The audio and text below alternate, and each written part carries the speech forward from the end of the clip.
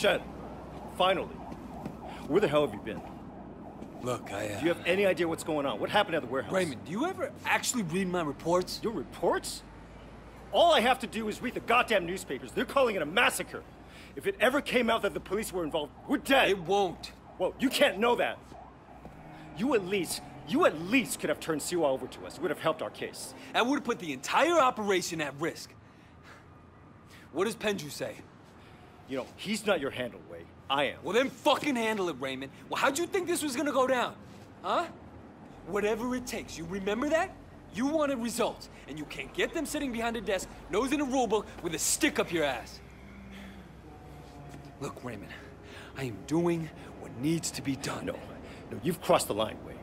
I'm gonna terminate this operation.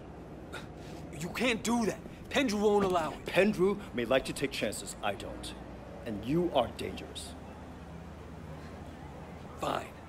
But before you go back to your office to try and pull the plug, go ahead and tell Pendrew that I just met the chairman of the Sun On Yee. The chairman?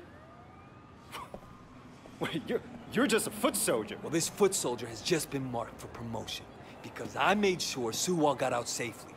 It'll be in my report, and maybe this time you'll actually read it.